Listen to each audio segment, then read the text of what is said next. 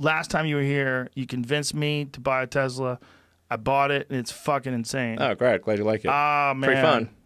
It's not just pretty fun. It's like, the way I've described it is it makes other cars seem stupid. They just seem dumb. Like, I love dumb things. I love dumb cars. Like, I love campfires. Yeah, I love totally. campfires. I have a 1993 Porsche that's air-cooled. Sure. It's like, it's not that fast. It's really slow compared to the Tesla. Yeah, really slow. It's really quite slow. But Yeah, but there's something engaging about the mechanical, just like the gears, and it's very analog. But it's so stupid in comparison to the Tesla. Like, when I want to go somewhere in the Model S, I hit the gas and it just goes, whee! Yeah. It like violates time. Yeah. Yeah. So yeah, you've tried it like Ludicrous Plus and stuff Oh, like that. yeah. Yeah, cool. Yeah. Oh, yeah. We just did a software update where it'll do like a cheetah stance. So so it's because it's got a dynamic air suspension, so it lowers the back. Oh, Jesus.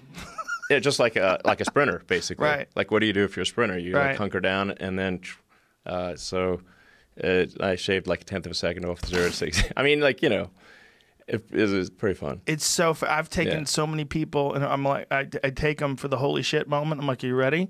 Like, hang on there, and then I stomp on the gas. That I've never felt anything like it. It's confusing. Yeah, it really is. Sure. The instant torque, and just the sheer acceleration is baffling. It's baffling. It's baffling. They've never felt it. No. It's faster than falling. It's crazy. It's so fast. It's a roller coaster. Yeah. And my family yells at me when I stomp the gas. Like, I tell my kids, I'm like, you want to feel it? You want to feel it? Like, do it, do it, do it. My wife's like, don't do it. Boom. What? Yeah. And even if I just do it on the highway for a couple of seconds, it's very fun. Exciting. Yeah. It's very fun. It's like having our own roller coaster on tap, It really is like a roller coaster on tap. Yeah. Without the loop-de-loops. But it's the pinning to your seat, it seems like you're not supposed to be able to experience that from some sort of a consumer vehicle that you can just, a regular person could buy if you have the money. It seems too crazy. And then the idea that this Roadster is a half of a second faster than that. Yeah. That's madness. Well, with the Roadster, we're going to do some things that are kind of unfair. So we're going to take some things from kind of like Rocket World and put them on a car. So. Oh, I read about that. Yeah. Explain that. Like, what do you do? Well, like I said, we can't do the product unveil right here, but it's going to do some things that are unfair.